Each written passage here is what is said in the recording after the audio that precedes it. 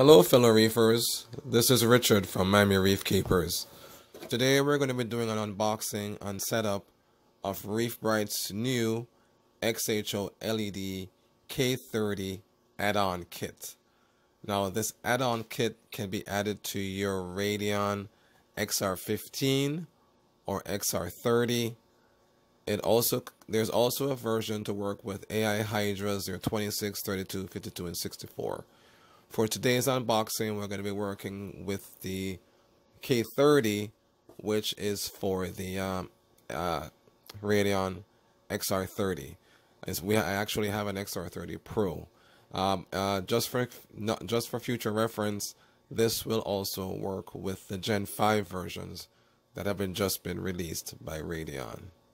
So we're going to do an unboxing, see what comes in the package, do a setup, install, and then see what the final results are.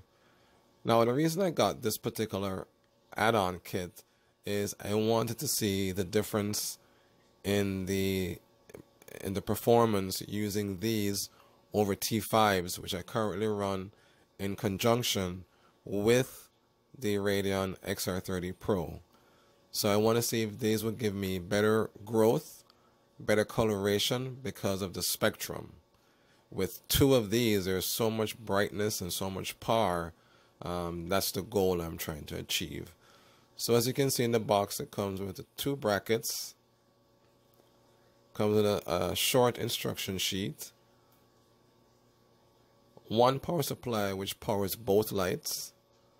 There's a Y adapter and the two XHO LED blue lights. Each light is about 14.5 inches long, and they mount on each side of the Radion. So let's take off some of this plastic, see what we have, and then we'll begin the mounting process and then the install. So it's fairly easy to tear it out of the plastic, no big deal here. Oh, and all the screws are included. You don't need to buy any additional parts to go with it. Whatever comes in the package will allow you to retrofit this onto your existing system. So here we go.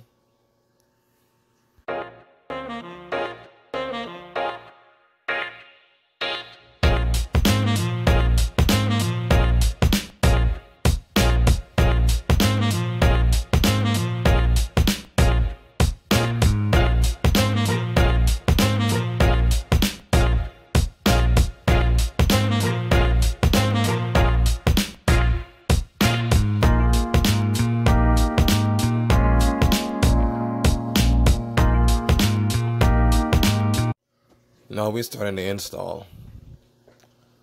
The bracket you're seeing here is my custom bracket that I made for mounting over my existing frag tank. So each bracket goes on the end, and the bracket goes on top, and then the existing screw that came with the Radion mounting kit is what holds them together. This part was a bit challenging, lining up the screws with the holes on the light due to the fact that there's more space in between.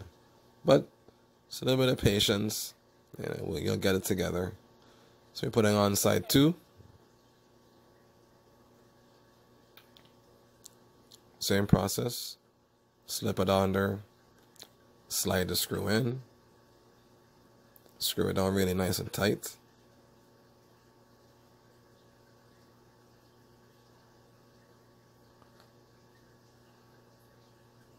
And once that's secure, then we'll start adding the lights, the actual light fixtures themselves.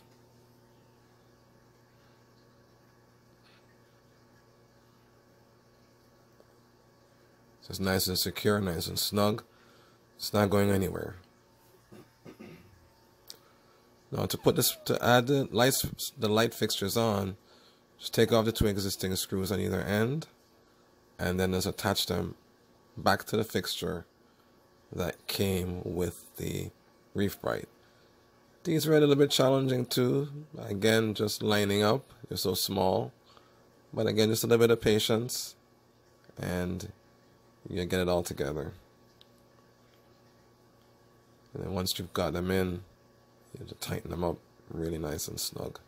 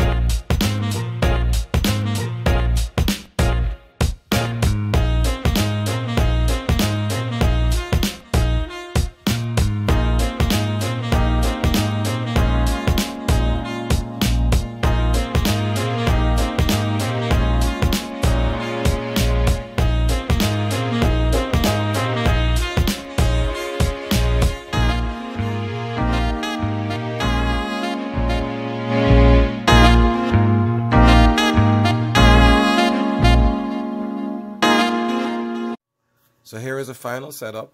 Radion XR30 Gen 4 Pro with ReefBrite, 2 LEDs on either side mounted together.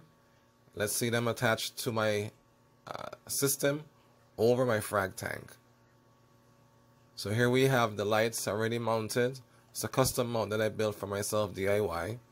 But what I like to show here is that the LED light can be tilted to whatever angle you need to illuminate your corals. The light dispersion is perfect. There's full coverage in the tank. And the challenge now is to see how the coral growth and coloration, any differences between using these versus using the T5s that were on there prior. So keep following us on Miami Reef Keepers, both on Facebook and YouTube. And as we go along, I'll give you updates on the developments and the progression of using these lights. Thank you very much for watching our video. Peace out.